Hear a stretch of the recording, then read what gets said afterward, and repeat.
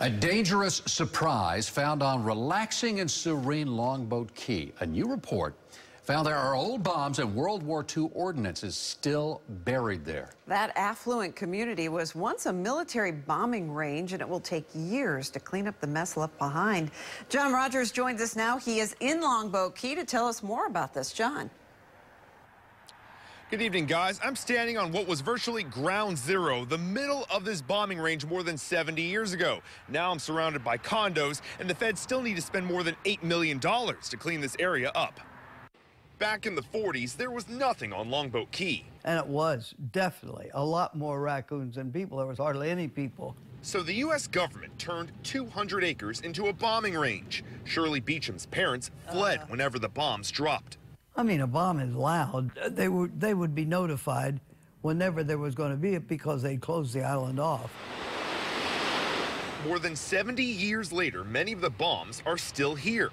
A report by the journalism nonprofit ProPublica found the government has not finished removing the bombs and bullets from the ground. In fact, the report found the soil is contaminated with the dangerous compound barium. The government won't complete the cleanup until 2048.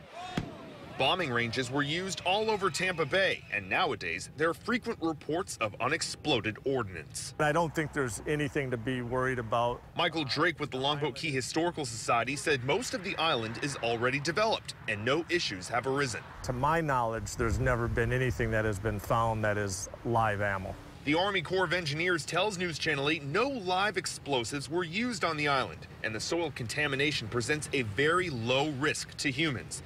But this all goes to show that it's wise to learn the history of your community. Officials hope to clean up this area much sooner than 2048 if the cleanup is needed at all. Now, if you'd like to find out if there's buried ordnance in your backyard, we'll have a helpful link for you on our website, WFLA.com, and also on our WFLA News app. Reporting on Longboat Key, John Rogers, News Channel 8.